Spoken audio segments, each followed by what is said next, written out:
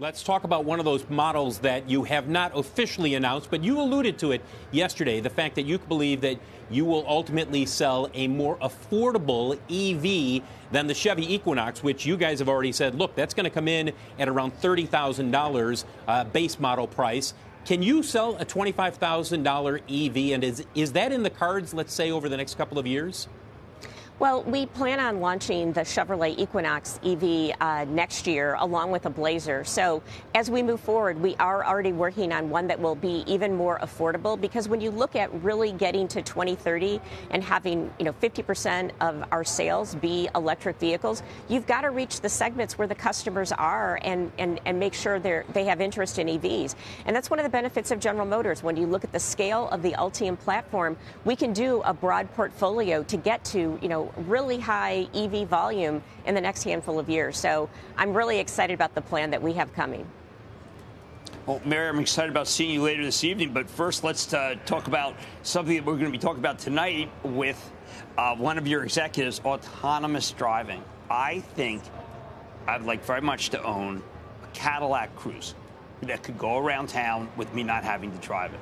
I know you're talking at CES that it could be mid-decade. Is there any way we could accelerate that? Because in that speech, Mary, it looked like it's ready to run.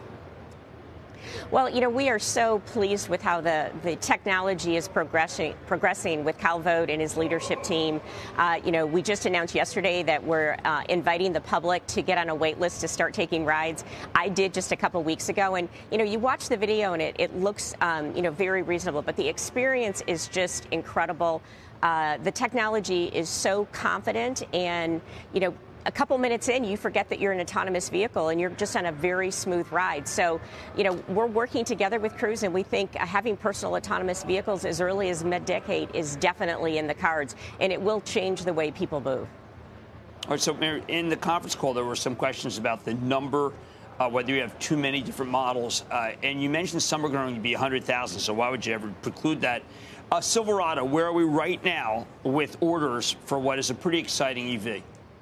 Yeah, so we are, with just a few weeks in since we announced it, we have over 110,000 orders, and that continues to grow every day. So the interest is very strong. And remember what we said at CES, this is the first couple versions, but we have more variants. When you look at the whole truck market, which is just growing every year, you have to meet the customer where they're at, either high value or high feature. And we're going to have a full portfolio of trucks as well as crossovers and SUVs. Mary, it's David Faber. Incredible ambitions for the company. I mean, increasing your production, talking about Cruise and autonomous. I just wonder, in addition to obviously the increased capital allocation, do you have enough people? Do you have all the plans in place to be able to fully execute the vision that you have right now? And what gives you the confidence that you'll be able to? Well, last year we added an additional 8,000 technical resources. And so, when we announced that we want to be carbon neutral by 2040 and we plan to have all vehicles, light-duty vehicles, be EV by 2035, as well as what's happening at Cruise, which is really changing the way people move.